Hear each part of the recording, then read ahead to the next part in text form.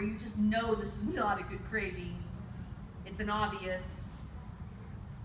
The question is, what is not content? Why are you looking for false contentment?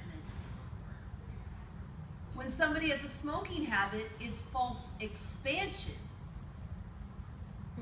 What are you falsely trying to expand in yourself that is really not getting you anywhere near expansion?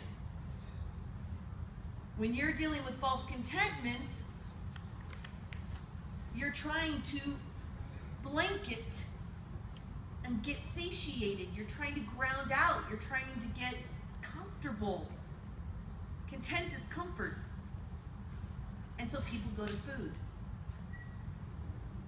False sense of play is alcohol.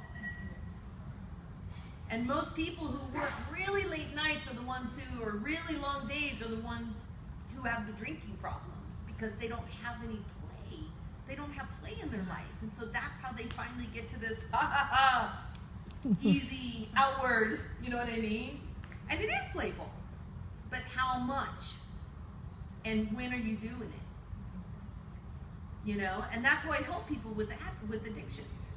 You know, just like, you know, for instance, because I do work with a lot of, you know, methadone and a lot of heroin. Like I have a strong background with those addictions and even doing panchakarmas as a way of like detoxing someone. And I have to talk to them, like, where are you not stimulated in your life? Is meth and coke. Like, where are you not stimulated that you're having to take on this stimulant to do it for you? Do you want to do it yourself, or do you really want this thing to do it for you?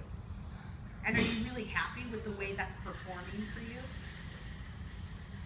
Is it performing in a way that's making you feel naturally stimulated in your life? No, and they're always, never, nobody ever says yes. They're like, this is ruining me. You know? So this idea, because you know,